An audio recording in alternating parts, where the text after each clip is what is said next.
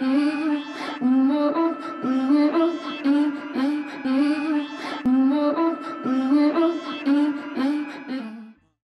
talk about the 2022 Toronto Pro Show, or what I'm going to call the Battle of the North. The Toronto Pro Show happened June 5th, and the man standing on the pedestal in the men's open division, Mohamed Shaaban. Now, with this win, he qualifies for the Mr. Olympia. They will be going back to Vegas ever since the pandemic hit, and he will be facing some of the biggest names in bodybuilding. Now, we have two issues for Mohamed Shaaban. Issue number one, he's going to have to go and face a man he just previously lost to a week prior, May 28th at the California Pro Show. That man's name is Charles Griffith. Now, Charles has great size, came in very well conditioned, but there's a bigger issue for Mo.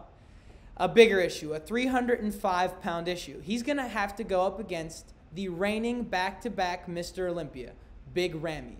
Now, Big Ramy, he's one of the biggest names in bodybuilding, reigning from Egypt, and he's just the man to beat, truthfully, if you ask me.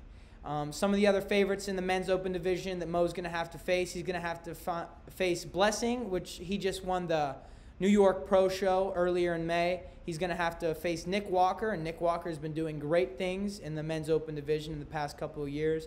Hunter Labrada, big-time competitor.